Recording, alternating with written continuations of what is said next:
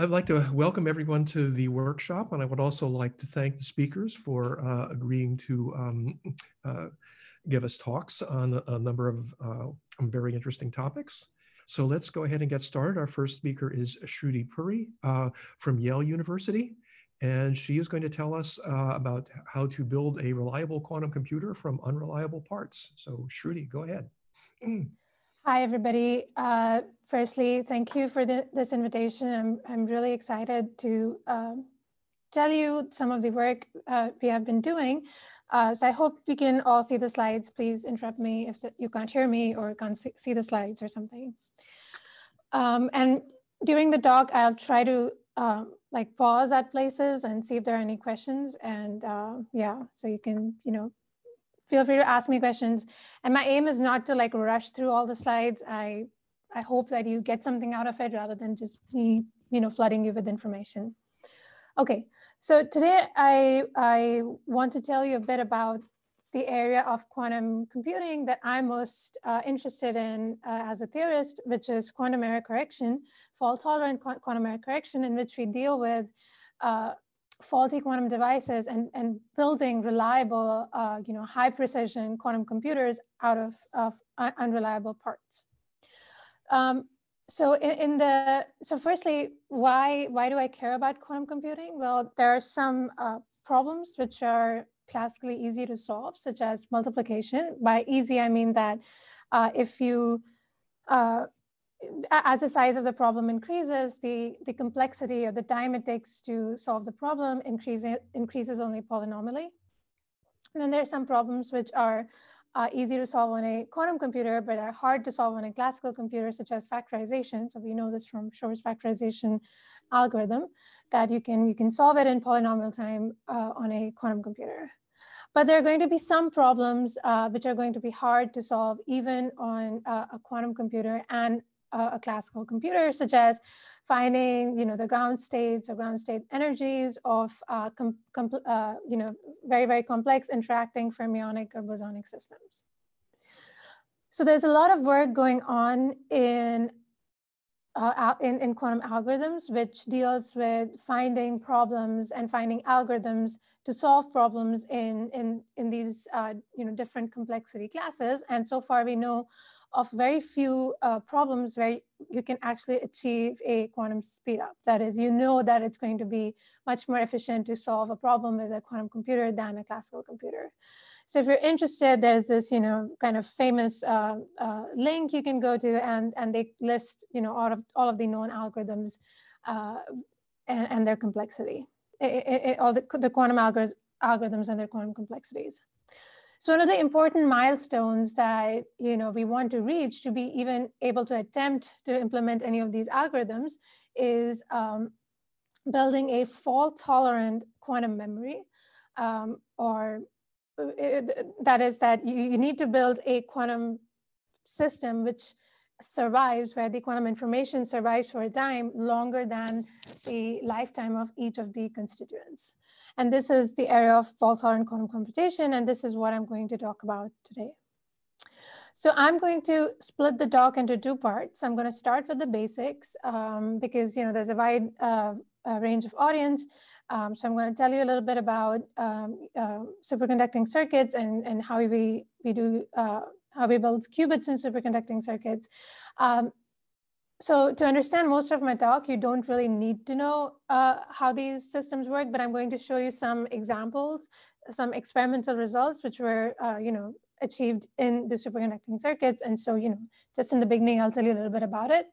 Then I'm going to introduce error correction, fault tolerance, and tell you a little bit about the most famous error correcting code out there, which is the topological surface code. And then in the second part, I'll tell you a bit more about how we envision building qubits and error correction in Yale. And this is the area of bosonic error correction. Okay, so let's start with the first part. As you know, in classical computation, we store information in this state of a bit, which can be 0 or 1. In quantum computation, we store a quantum bit in the superposition states of two orthogonal states of a system. So this can be a superposition like A ket 0 plus B ket 1, and 0 and 1 could be some, some state, some two-dimensional Hilbert space of some system. So we can represent the dynamics of this qubit on the Bloch sphere. So the state of your qubit can be along the z-axis of the Bloch sphere, so that it can be 0 or 1, or it can be along the x-axis of the Bloch sphere, which is a superposition, even and odd superpositions of zeros and ones. And then you can be along the y-axis, which is this other superposition states. So when we think about a quantum bit, you might think about the state of an electron in an atom. And if it's in the one energy state, we call it the state, the ket 0 state. And if it's another energy state, we call it the ket 1 state. Now, of course, we want to prepare any superposition state of a single quantum bit. We also want to entangle these multiple qubits together, and we want to perform 2-qubit gates and so on.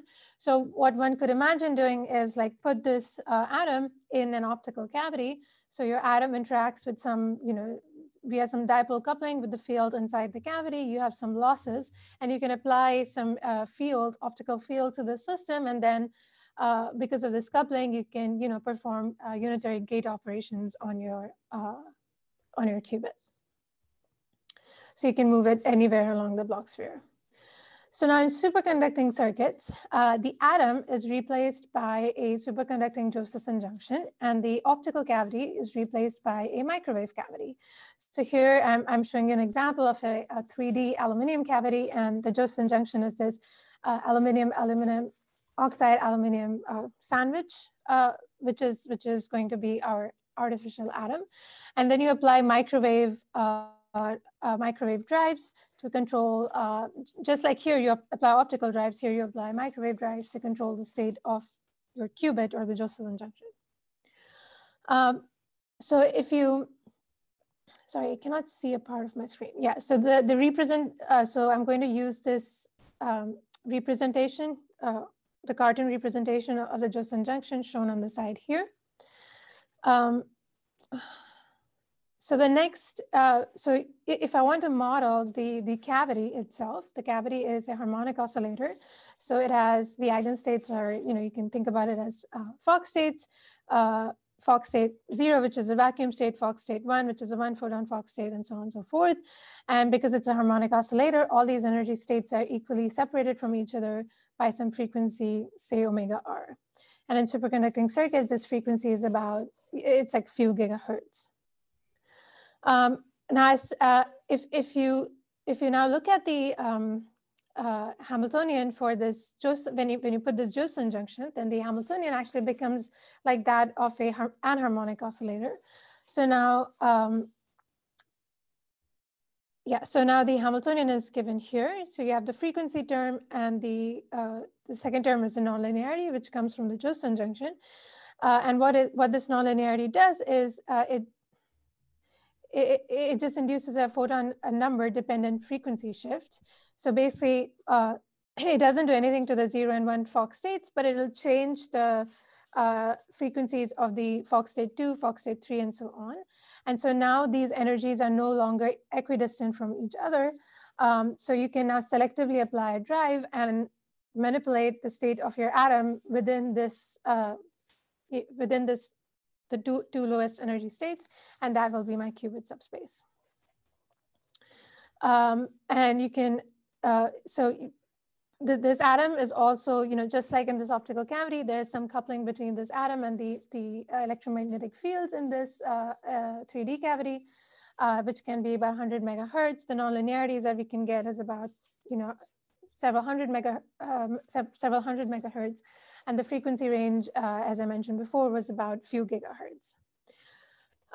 So 10 gigahertz is about 0.5 Kelvin. So you have to operate these circuits at dilution fridge temperatures of a few millikelvin to be able to do coherent operations, so that you're not, basically your qubit is not killed by thermal excitations.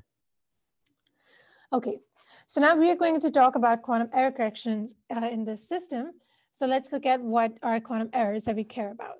So you can write any, you can decompose any type of single qubit quantum error as a combination of bit flips, phase flips, and wire. So bit flip is like the action of an X operator on your state. So it flips 0 to 1 and 1 to 0. The phase flip is like the action of Pauli Z operator on your state. So it just puts a phase difference between the 0 and 1 state. So you lose the phase information. And the Y error is like the action of both X and Y operators. So you can, that means that you're not only making a bit flip, but you're also messing up the phase information. Of course, you can also have continuous errors in this case. So you can have errors like this, where P is just some Pauli operator X, Y, or Z. So our aim is going to be able to correct for all of these errors. Let's look at what are the error probabilities, or what is the error rate that we can reach in our superconducting circuit. So here I've picked out some numbers from literature for different types of superconducting qubits out there. So I've given the examples of the 2D transmon, 3D transmon, the XMON, which Google uses, and this is here. This is the work from Yale, in which we store information in the cavities directly rather than the Josephson junction, but I'm going to come to that in a second.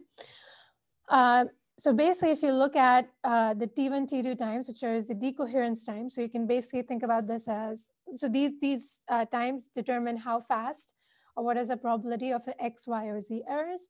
So, here are some examples. These are in the range of 10 to a few hundred microseconds, but the single qubit and 2 qubit gate times are much shorter, 10 to 100 nanoseconds.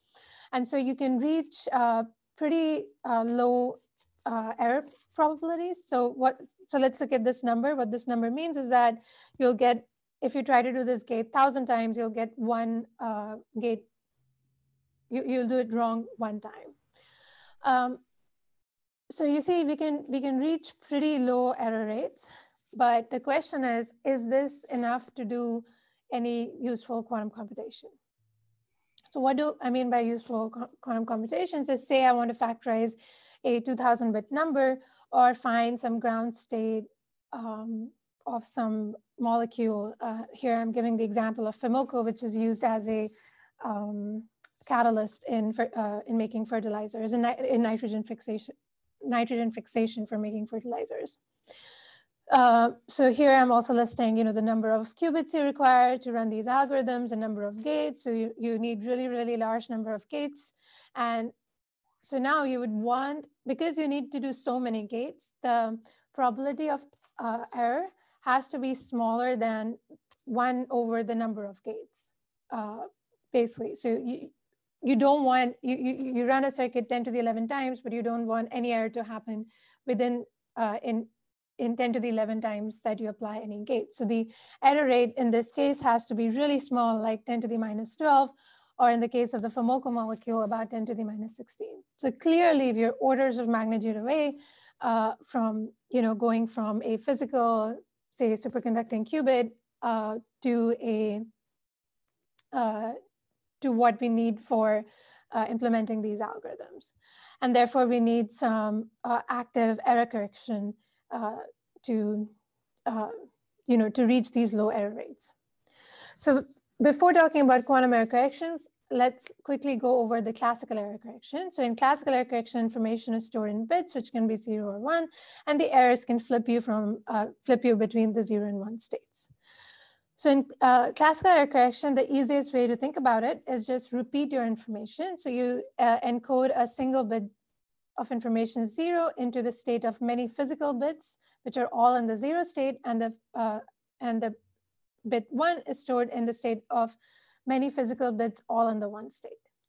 So if few of these bits flip, then the 0 state might go to this state and the 1 state might go to this state. So now what we can do is we can go and measure each bit independently and see whether its state is 0 and 1, and we can just take a majority vote.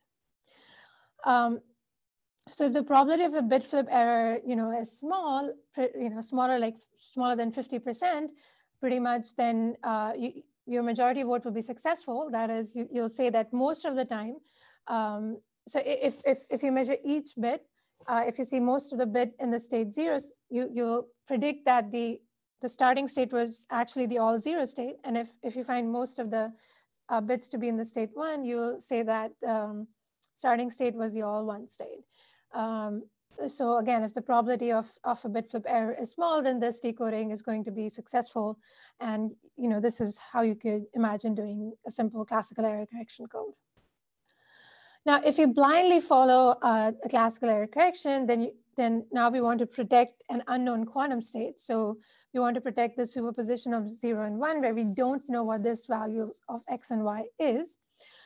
So if you want to do that, and if I follow the classical error correction blindly, then I would try to copy the state into the three physical state, into the state of three physical qubits. But unfortunately, this is not allowed due to the no cloning theorem. Moreover, I cannot even go and measure the state of each qubit because we know measurements destroy the superpositions. And so we can't directly measure the states as well. Moreover, we don't want to just correct for discrete errors. We also want to be able to correct for continuous errors. So how does quantum error correction work when we have the no cloning theorem, the measurement postulate, and we have continuous errors? Fortunately, it still works. Otherwise, I won't be giving you a talk about it.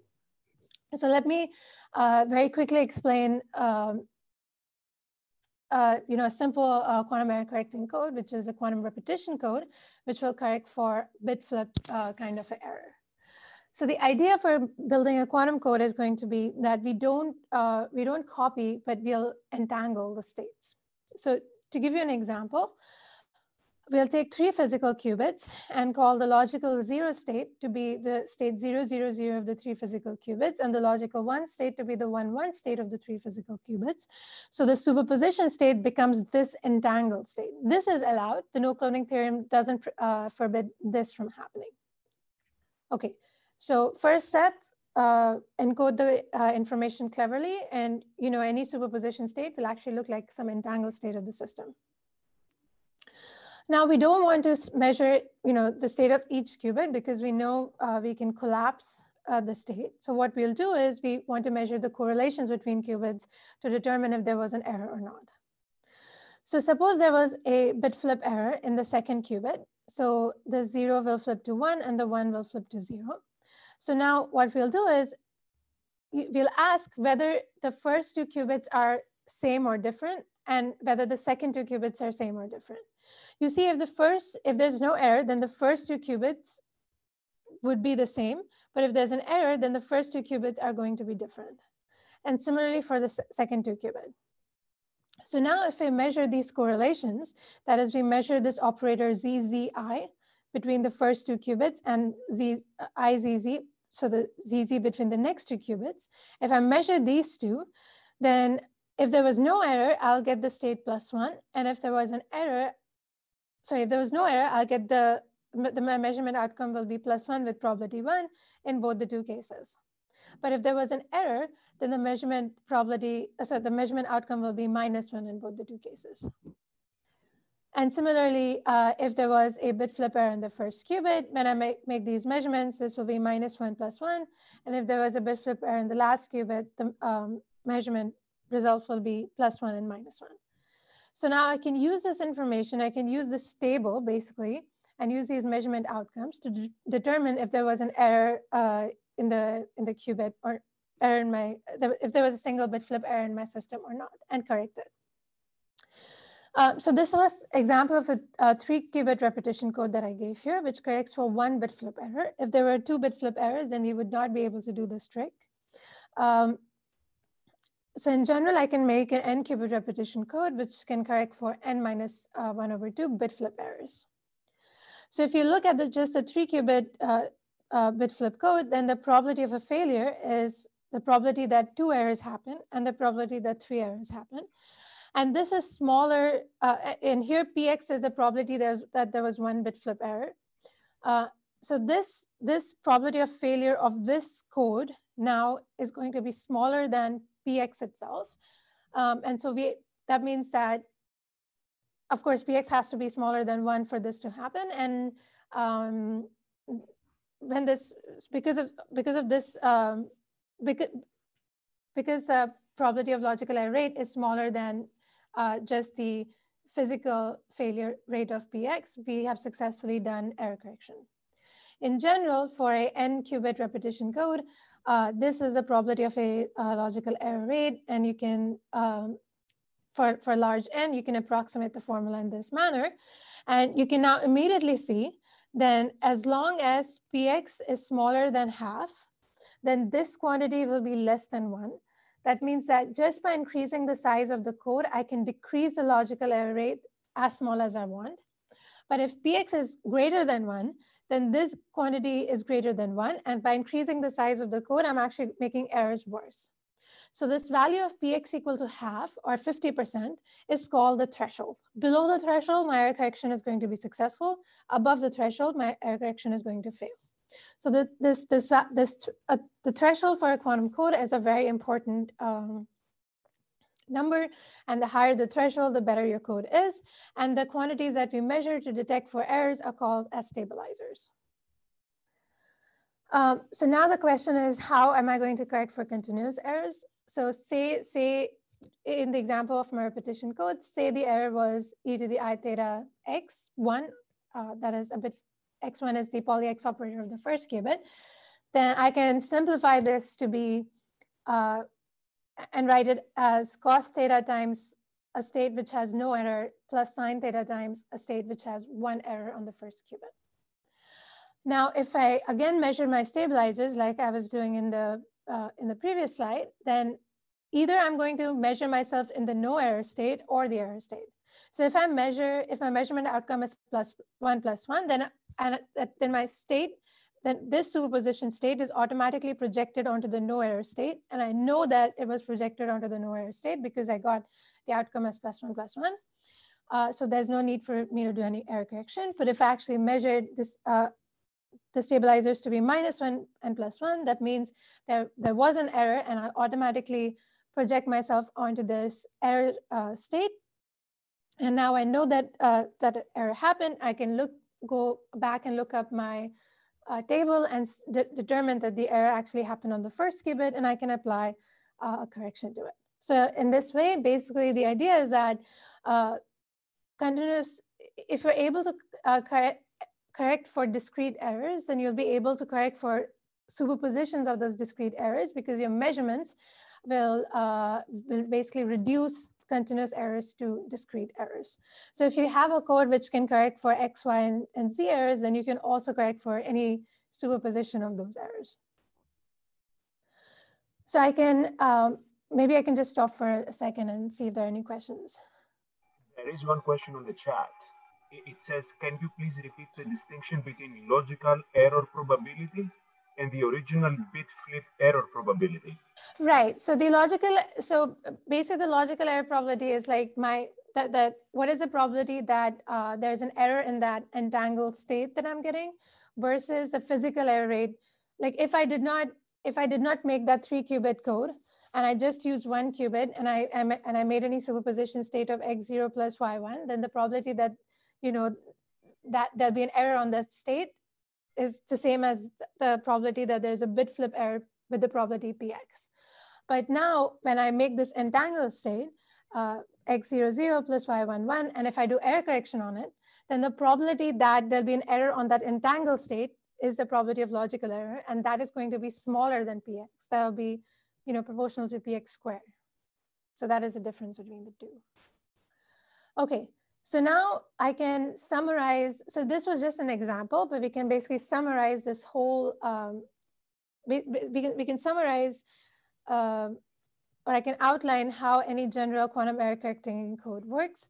So the idea is that you take many physical qubits and encode a logical qubit. Oh, sorry. You take many physical qubits and encode a logical qubit in some big entangled state of those physical qubits. So, the 0 logical and 1 logical state will be some big entangled state. Now we assume that there's going to be some local errors, uncorrelated or, only slightly correlated errors happening on these physical qubits. Those local errors is not going to completely destroy the information in this superposition state. That's the important point. But these local errors basically will take you to an orthogonal subspace. And the way we choose these two subspaces is that we choose a set of operators, which we call stabilizers. And the code space, the 0 and 1 logical states, are the +1 eigenstates of these operators called the stabilizers. Whereas the error space so the errors that we want to correct are the anti-commute with at least one of the stabilizers, so that when you go into the error space, and if you measure the stabilizers, the error space will be -1 eigenstate of at least some of the stabilizers. So if you measure the stabilizers, if all stabilizers were +1, you know you were in the code space. And if some of the stabilizers were -1, then you know you were in the error space. So you can get these error syndromes out. You can decode on those error syndromes, decide what errors happen and where it happened, and then you can recover your information. Now, you just don't want to correct for errors that happen directly on the data qubits, but you also want to be able to correct for errors that happen anywhere in the circuit you're building. So, you know, even the act of measuring for these stabilizers will require you to do some gates, do some measurements, and those gates can be faulty and the measurements can be faulty. So if your error correction code is able to correct for errors, even in the gates and the measurements, then it's called a fault-tolerant error correcting code. And just like classical threshold theorem, we have a threshold theorem for fault-tolerant quantum error correction, which says that as long as the error rate per time step or per gate operation is below some constant value, then I'll be able to execute an arbitrary length quantum algorithm with a desired degree of precision. And this value below which your error rate has to be is called as the threshold. Now, for the condensed matter theorists in the audience, there's actually a very interesting there's an interesting connection between the threshold and a classical StatMech system. You can actually map the noise in the quantum code to a disorder in an equivalent StatMech model. Then the threshold actually becomes the phase transition in the StatMech model. So the phase transition between the order and disorder phases in the StatMech model. If you calculate that point of phase transition, it's like calculating the threshold. And the process of decoding is equivalent to calculating the partition function. This is a very interesting connection, and actually a lot of thresholds for many topological codes have been calculated using this relation. Now, I'm going to very quickly tell you about one of the most popular error correcting codes out there, which is the surface code. So in the surface code, you take many physical qubits arranged on a 2D lattice to define a logical qubit. And you have two types of stabilizers, the X stabilizers and the Y stabilizers. So these these X stabilizers are 4-body X operators acting on the 4 qubits around the blue plaquettes. And the 4-body Y stabilizers are the 4 Y operators acting on the 4 qubits around the green plaquettes. And then at the boundaries, you have the 2-body X and Y stabilizers. Now, the X and Y stabilizers can detect for all X, Y, and Z errors. So if there's no error in the system, if you measure these stabilizers, all of them will be +1. But if there is an X error, for example, at the center here, these two stabilizers will become -1. Because X anti-commutes with the Y stabilizer. And if you get this measurement outcome, then you know that there was an error here and you can go fix it. And how do you actually measure these stabilizers? You actually put another Ancilla qubit out there.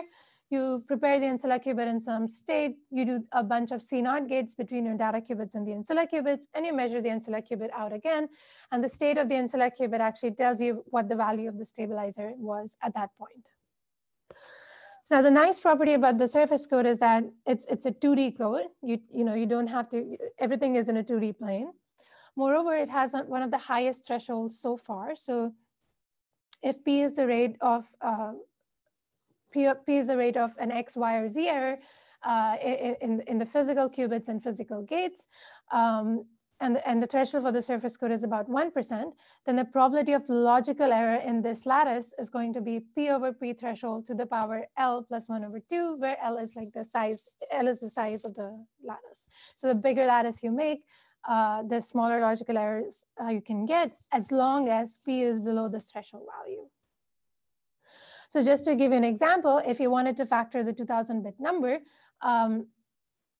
your target logical error rate was about 10 to the minus 12, and say your physical error rate is 0.1%, the threshold is 1%. So if you put numbers here, you'll see that you need a 20 by L equal to 23 by 23 lattice to make the logical qubit.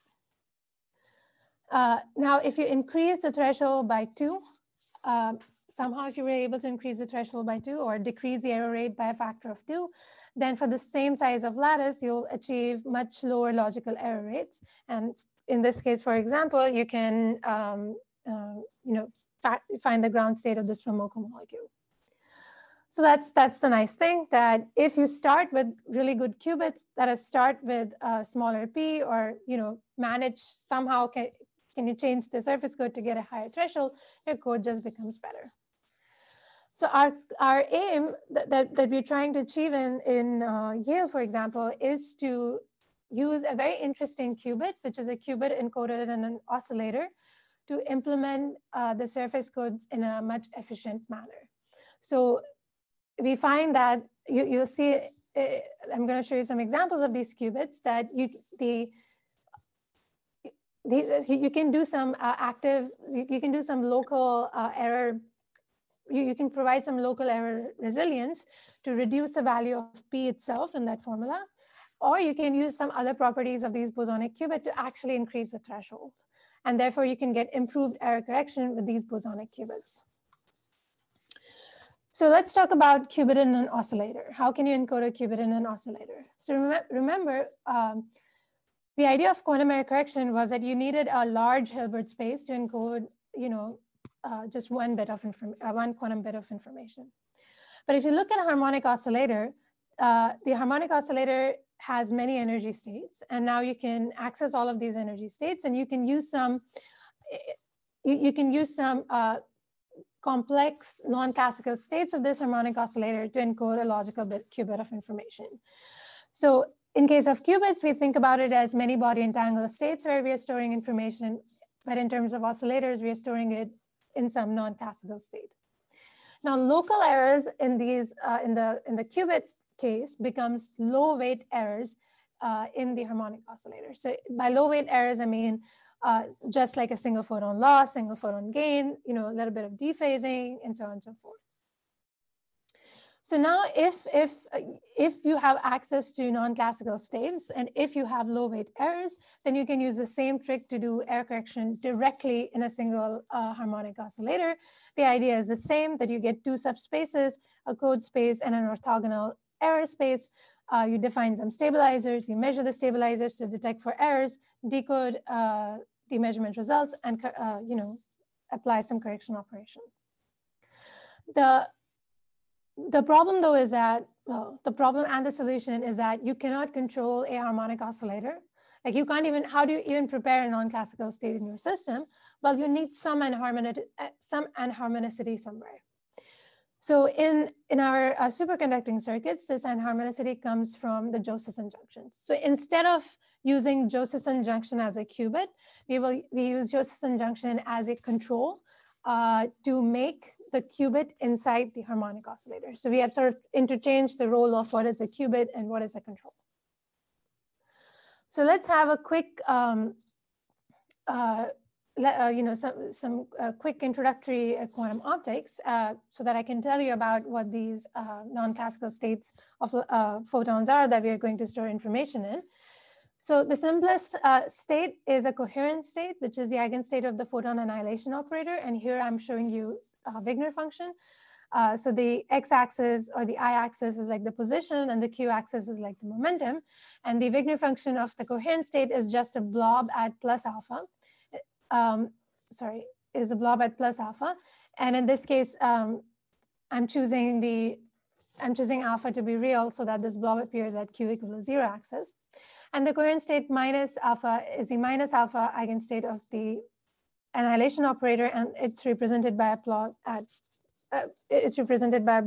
minus alpha. Now, you can also have a superposition of these two coherent states, which is a cat state. So you can have an even superposition state, which is represented by this Wigner function, and the odd superposition state, which is represented by this Wigner function. So now what you have is two blobs at plus and minus alpha, but you now get these interference fringes at the center, which tell you that it's a quantum superposition state. So for the even superposition state, you get the interference fringe at the center has a positive peak at the middle here, at the 0, 0 point here.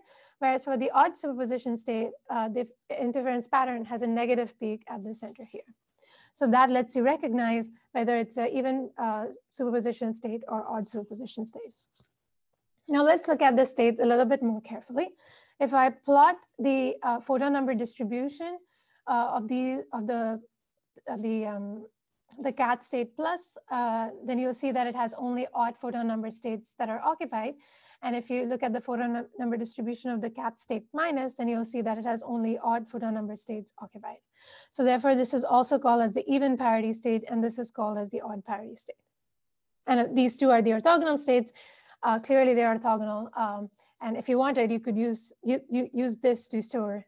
You can use these two states as your qubit states. Now you can also rotate these states by a phase pi over 2 in the phase space, and you get another even parity and another odd parity states. Now, if I take a superposition of these two even parity states, I'll get a state which has only photon numbers at 0, 4, and 8. So we call it the 0 mod 4 cat because if I divide the photon number by 4, the result is 0. And if I look at this superposition, it is the odd. So, and if I look at the other superposition, it can have. It's called a 2 mod 4 cat because it has only states, photon number states like 2, 6, 10, etc. That will be occupied. So photon number divided by 4 is going to give you a remainder of 2. So now these two states are also orthogonal, and you can store quantum information in this, and this is called as the cat code. Now, let's see what is the most likely error that happens in this system. The most likely error is actually a single photon loss. So if you have a single photon loss, then this state, the 0 mod 4 state, actually goes to the 1 mod 4 state. So it goes to, yeah. So it'll have only 3, 7, etc. photons, and a single photon loss in this state will go to the other. This is the 3 mod 4, and this is the 1 mod 4 state. So you see that if there was no error, you were either in the 0 mod 4 or 2 mod 4 states, but if there was an error, you go to the 3 mod 4 or 1 mod 4 state. And if you're able to measure the photon number parity, that is whether you were in the even photon number parity state or an odd photon number parity state, then you'll be able to detect whether this error happened or not. So this allows you to do some local error correction. So these, if you choose these two to be the logical states, then these are the 2 error states that can happen. And if you measure the photon number parity, you can detect whether that error happened or not, and you can recover the states. Now, there'll also be some other errors in the system, like 2 photon loss or photon dephasing. These are in our superconducting cavities. This is much, much less likely than the single photon loss events. And so we have to, so the idea is that you correct for the most likely error, and to correct for the remaining error, then you can put it in the surface code. So just to tell you that this is not some just, crazy theory idea, this has actually been done in experiments. So you can measure the photon number parity using a dispersive coupling between your Josephson junction or the transmon and your cavity state. And in our superconducting circuits, this chi can be very, very large. It can be about 1,000 times larger than the typical decoherence times. And so you can really perform many, many error correction steps before the information is lost. So here I'm taking a plot from this paper here. So let me explain what this means. So this green line here is basically the lifetime of your Josephson junction. So if you initialize the state into you initialize your transmon qubit in some state, this is how fast the information is lost when it becomes like a mixed state. then this gray light, the gray line is if I just encoded information in the Fox state 0 and 1 in the cavity. So this is the gray line is actually just telling you what is the rate of single photon loss. So here you see that the rate of single photon loss is about 300-ish microseconds. It's about 20 times faster than the rate at which information is lost from this transmon qubit. Now what we do is we then prepare our the scat code in the cavity, but we don't yet do error correction on it. So in that case, you get this this yellow line over here. So I'm not doing any error correction. I just make the cat code and let it sit there. And not surprisingly, because the cat has more photons than the Fox, just a single photon Fox state, it decays faster than this gray line here. Now, when we do active error correction, lo and behold, we get this red line. So this yellow line becomes a red line. So we have actually increased the lifetime of our cat code by actually doing error correction on it, measuring these stabilizers, and applying the correction operation. The slope of this guy here is 318 microseconds, which is slightly larger than the decay time of the cavity itself. And so what we have done is we have reached break even. That is, our encoded information does slightly better than the best qubit in the best unencoded qubit in the system, which was a Fox state. Now this blue line here is actually when there are some errors that can transfer from the transmon to there's some errors in the transmon which can limit how this red line, how much improvement we can get, but some of those errors we can detect. And so the blue line is like a heralded, like if there was an error in the transmon and we could measure it, then we get rid of those numbers and we are able to improve this line even further here. So really we are able to do error correction. And this was the first demonstration of break even in any quantum error correcting system. And this was done with our bosonic qubits. So as I said before, we need to do we still have some errors that remain, that need to be corrected. And those can be from the two photon loss events or dephasing events in the cavities, or they can also come from they can also be induced from this nonlinearity that you're using to control your system. So now what we do is we can now build the surface code with these bosonic qubits. So now each of these cartoon qubits are replaced by this bosonic system here. And whatever the remaining errors are can be corrected by the surface code. But what is the point of doing this if I just wanted to use the surface code at the end? Well, the point is that because I started with a better qubit, because I did some local error correction and increased the lifetime of the qubit and decreased the physical error rate P, now for the same size lattice, I'll be able to reduce the logical error rate. So that is the point, that you do some active error correction locally and then concatenate it to a bigger code which can correct for the remaining errors. Now you can also have even more complicated states. So the cat states, in this cat code, you've got a superposition of 4 states in phase space, right? Alpha minus alpha, I alpha, and minus I alpha. But you can get superpositions of many more coherent states, like 36 coherent states. And that basically gives rise to this, what is known as a GKP qubit. So this is a cartoon Wigner function for what a GKP qubit looks like. It's clearly amazingly complex Wigner function, highly non-classical. And these states have also been made in superconducting circuits, and they have been made in trapped ion systems as well. So in trapped ions, you can use emotional degrees of freedom as the oscillator, and use that to encode your bosonic qubit. And they also, in this paper here, they also demonstrated this GKP qubit. So the nice thing about GKP qubit is that if your error correction circuit is perfect, then you can suppress all errors. Like you can suppress for any single photon loss, 2 photon loss, everything which maps onto bit flips and phase flip errors, all of these errors are going to be suppressed. So if I had a perfect error correction circuit, I would not really need a surface code on top of this GKP code to correct for any errors.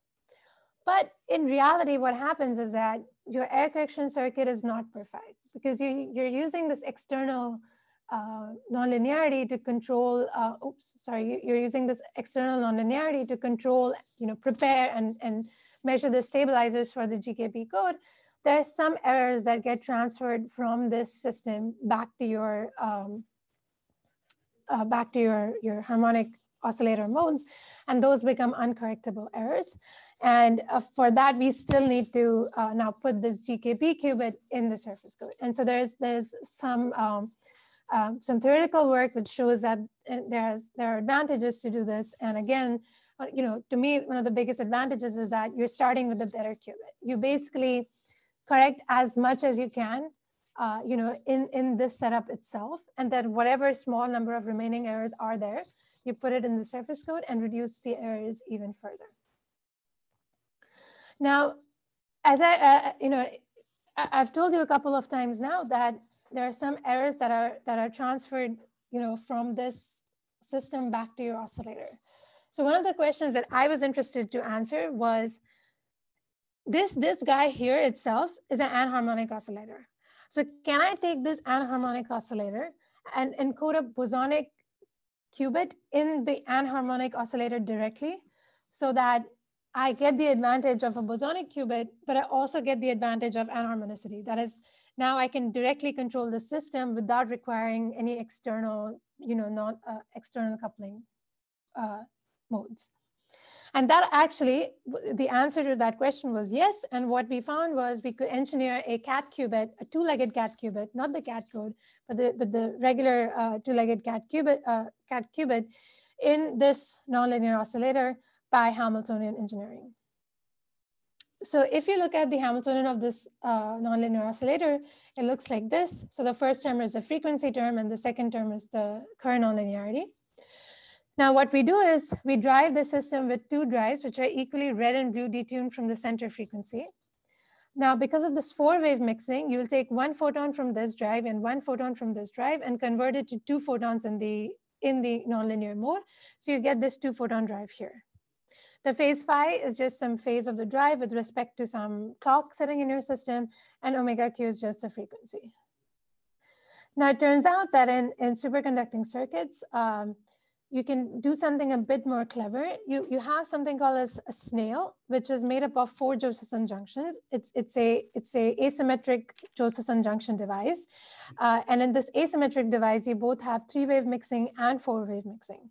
So in this case, you just need to apply a single drive at 2 omega q to get this 2-photon drive here. Anyway, so let's look at this Hamiltonian because it's kind of neat. So now, if you go in the rotating frame, you get rid of these frequency terms, and the Hamiltonian becomes reduces to this, which is a time-independent Hamiltonian. And you can factorize this Hamiltonian in this form. Now, I'll make a small, so you'll see that there'll be 2 coherent states, plus minus alpha, where alpha is square root of this guy, which will be destroyed by this term here. And these two coherent states become the degenerate eigenstates of the Hamiltonian. That means that they're even and odd superpositions, which are the cat states, are also the degenerate eigenstates of the Hamiltonian. So lo and behold, I've engineered a Hamiltonian whose eigenstates are the cat states. So if I choose the phase phi of the drive to be 0, then alpha is real and your cats are along the x-axis or the position axis of the phase space. And if I change the phase to say phase phi equal to pi over 2, then because of the square root factor, the cats rotate in phase space by an angle of pi over 4. So in fact, you can just rotate the phase of the drive and get different cats if you wanted to. And anyway, so but we're going to define our qubits with the phase phi equal to 0. So this is the block sphere that we can now use. The cat states plus and minus are along the x-axis of the block sphere. They're superposition states, which are approximately the coherent states are along the z-axis of the block sphere. And this is the other axis of this is the y-axis, which is the parityless cat. On the right here, I'm showing you the eigenspace structure of the Hamiltonian from the previous slide in the rotating frame.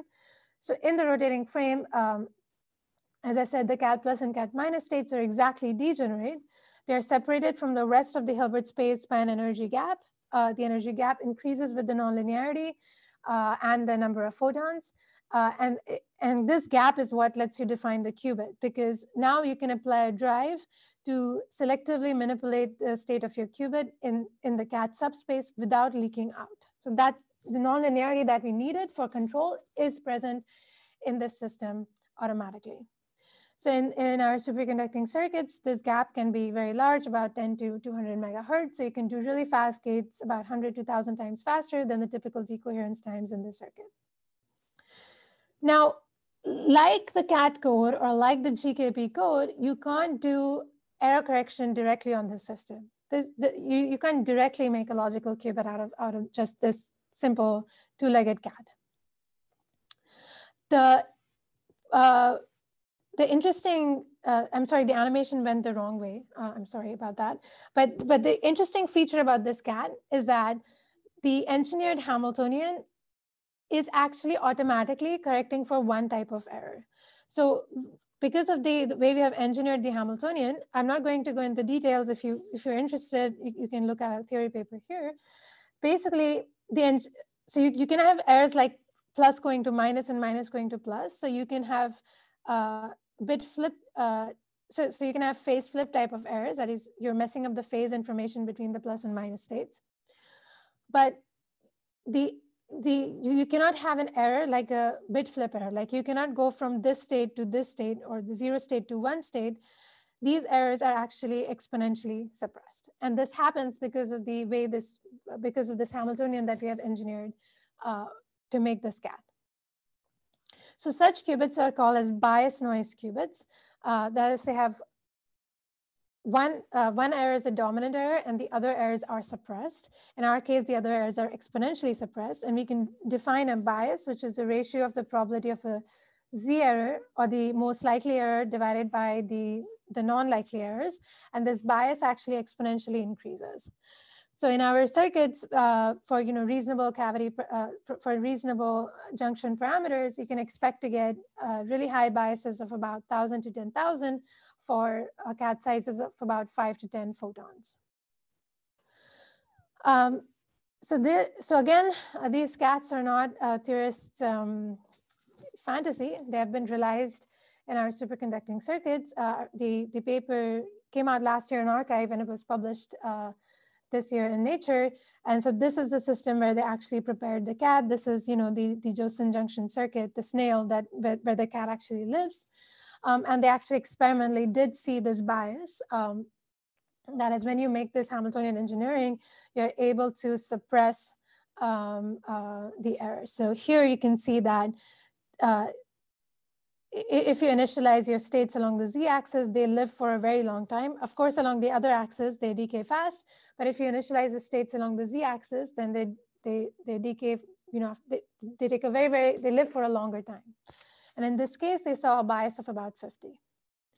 I have not gone into the details, but we have also shown how you can do single qubit and 2 qubit gate operations. In fact, one of the 2 qubit gate operations is kind of important if you want to use this to make better surface codes. And that's actually a topological gate that happens in this system. They have in this paper, in the experiment, they also demonstrated the single qubit gates that we theoretically predicted, and now they're working to do this topological 2 qubit gate that I was telling you about. So why do I care about this bias noise qubit? Well, remember I was telling you that when I was making a bosonic qubit, there were some errors that were being transferred from this junction back into the system. But it turns out that if you now replace this with our cat, the bias noise cat qubit, then you don't have that back propagation of errors. So you can use that to measure, use that as an ancilla to measure the stabilizers of your bosonic system without having any back action. Moreover, recently, there's been some theoretical work to show that if you have bias noise, then you can take advantage of that bias and make a much, much better surface codes. That is, surface codes with higher thresholds. So we then, we started to work with these guys who developed these tailored surface codes for bias noise qubits. And there was one ingredient that you actually need to take advantage of the bias, which is that topological gate that I was talking to you about, that I was telling you about. And the topological gates right now is only possible with bosonic qubits. So anyway, so what we did was took their code and we calculated, what the threshold should be. So what you do is you simulate the surface code for different size systems. You look at what is the logical failure rate for a different size system as a function of your cavity or your system parameters, and they all intersect at one point, and that gives you the threshold. So for example, in this case, the threshold that we found was about 6%. So this is really high threshold. We have really improved the threshold of the surface code just because we have bias noise qubits. So just to tell you a bit more about what this point really means, it means that if you had a kernel linearity of about 10 megahertz, which is what we have in our setup right now, then to be below this point, you need to have a lifetime of the cavity to be better than 64 microseconds. In the current experiment, the lifetime of the cavity is about 15 microseconds. So we're not really far off. We need just a little bit of improvement to actually be below threshold and really see the advantage in quantum error correction. So this is my last slide, where I wanted to summarize our approach to build a universal fault-tolerant quantum computer.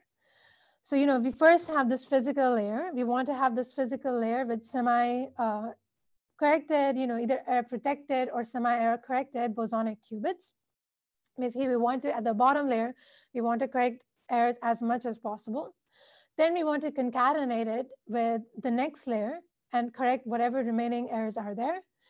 Up till now, I've only talked to you about, building a quantum memory, but we can also extend this analysis to do all the logical gate operations in your error correction codes.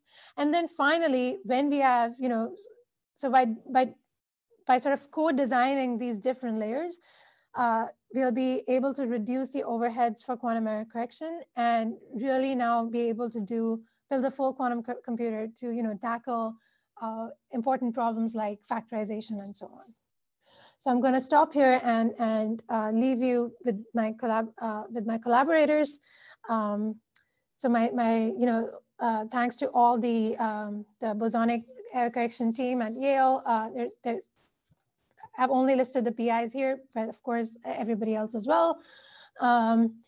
My collaborators in Sherbrooke, Chicago, and the surface code team in Sydney and elsewhere. So I'm going to stop here. Okay, well, thank you very much for a very interesting and very clear talk.